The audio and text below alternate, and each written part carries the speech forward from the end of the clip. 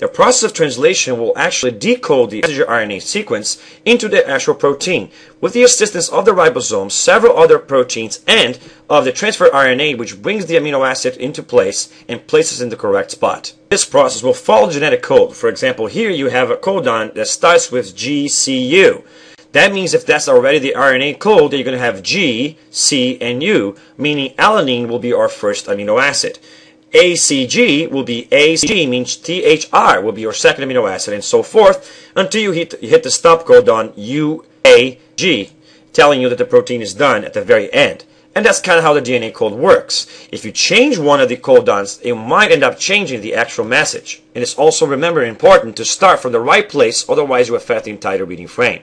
Which is why the start codon is so important, because it will tell the protein exactly where to start so it doesn't make a mistake. As far as the amino acids, which will be the building blocks for building the proteins, they come from cellular digestive processes, either from exogenous proteins, which are swallowed up by phagocytosis, pinocytosis, or receptor-mediated endocytosis, or from amino acids which come already digested through facilitated transport through gated channels across the cell membrane, or from endogenous proteins, which are destroyed because they're no longer being used by the cell, or by remains of large organelles like mitochondria, which got destroyed in a process called macroautophagy.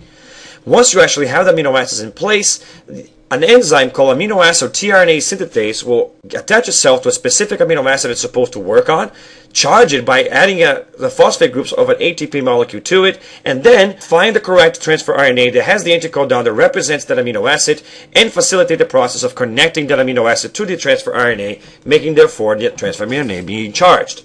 This charged transfer RNA actually looks like a cloverleaf molecule if you look at it two-dimensionally. Or three-dimensionally, it will actually fold forwards like you see in the pictures here. And they will have an anticodon attachment site in the bottom, an amino acid attachment site on the top, which will connect through something called an ester bond, and they will have two sides which will be useful to attach to the sites of the ribosomal RNA inside the ribosome. The ribosomal RNA, it looks like a multi-domain protein, globular in shape, because it will have structural and catalytic functions, like that of an enzyme. This is one of the components that makes up the ribosome. The ribosome has two subunits. Each subunit is made of a combination of RNA and protein, mostly protein, about 60% protein and 40% RNA. The small subunit will connect to the messenger RNA first, and then the large subunit will connect on top of that once the initiation complex has been built. Each ribosome will also have an E, a P, and an A site. The A site is where you add a new amino acid to the chain. A P site is where you leave the amino acid that was already added and is waiting for another one to be put next to it. And the E site is the exit site from which transfer RNAs, which are already decharged of their amino acid, are exiting from. All three kinds of RNA, therefore, are necessary for this process to be completed. There's not one that's more important than the other. You can't translate without the message that gives the instructions, without the machinery that actually does it, which is the ribosome, or without the thing that actually brings the building blocks, which is the transfer RNA, which also acts to decode the actual message. The transfer RNA is the shape that it is because it needs to attach to the ribosome, to the amino acid, and to the codon in the messenger RNA. The ribosome is the shape that it is because it has catalytic and structural functions.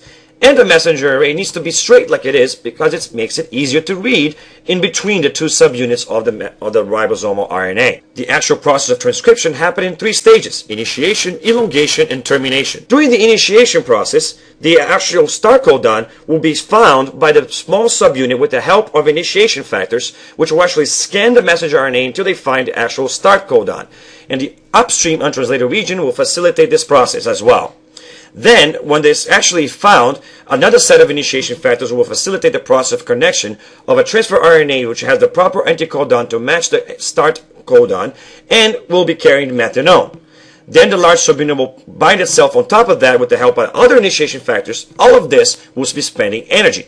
And that makes the initiation complex. Then, the next transfer RNA will be added to the A site by the same similar process. And elongation factors will facilitate the process of attaching that transfer RNA to the correct codon if it has the anticodon that it needs to have. And if it does, it will be carrying the next amino acid of the sequence, which will be right next to the amino acid that was already there before on the transfer RNA that's sitting on the P site. With the use of energy, an enzyme called peptidyltransferase will actually transfer the amino acid chain that's growing from the transfer RNA that's in the P site to the transfer RNA that's in the A site and form a new bond between the two adjacent amino acids. Then the elongation factors will help the whole thing translocate or shift a little bit one over, and the transfer RNA that was in the A site will move to the P site, and the one in the P site will move to the E site, which is now on charge of its amino acid, and transfer out of the ribosome.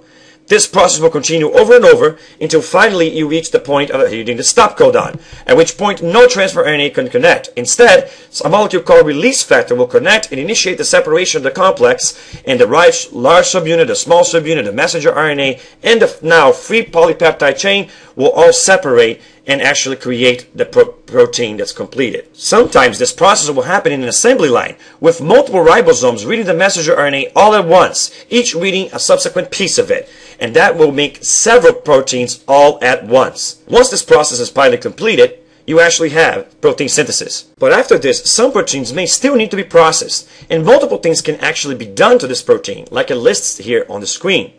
And some of these things involve fixing misfolded proteins, folding proteins to actually conform to the tertiary or quaternary structure that they need to be, translocating the proteins to the RAF-ER because they need to be exported from the cell, sending them inside the nucleus because there are nuclear proteins, including those things which are needed in DNA synthesis and RNA synthesis. And also, some proteins will be destroyed because they're no longer needed. Other proteins will be changed for specialized roles. Many things will actually need to be done. The most important of these things are translocation, which is organized by something called the leading sequence. The very first amino acids in the sequence of the protein usually serve as an indication of whether this protein is destined for use on the inside of the cell or on the outside of the cell. A special particle called SRP, or signal recognition particle, which is made of a combination of proteins and RNA, yet another kind of RNA, SRP RNA, will actually get together to form this particle, which then get together and scan the initial pieces of the protein. If the initial piece has a code that says it needs to be sent outside the cell, that particle will initiate the process where the protein will be dragged until it actually attaches to the surface of the RAF-ER with a particle that's called the SRP receptor. And from that point on, the protein will be secreted straight into a pore, which will actually then send the protein inside the lumen of the RAF-ER, where it will be trapped to be processed and folded, and then finally sent out of the cell once it actually goes into the Golgi, packaged into a vesicle and beyond. The folding mechanisms also include several proteins which are called chaperone proteins, which help the proteins fold in the appropriate way. Without the chaperone proteins, sometimes proteins will fold incorrectly and will be useless, and the process will have to restart, and the proteins will have to be destroyed. This processing method is actually made clear by some proteins which have special domains just to tell the cell where the protein needs to go, when the protein needs to be destroyed, if the protein needs to be assembled into a larger chunk or subunits need to be connected together, or if the protein needs to be broken into smaller chunks in order to actually be functional, and so forth. And all of these things are going to be part of the regulation process of the protein after the protein is actually synthesized.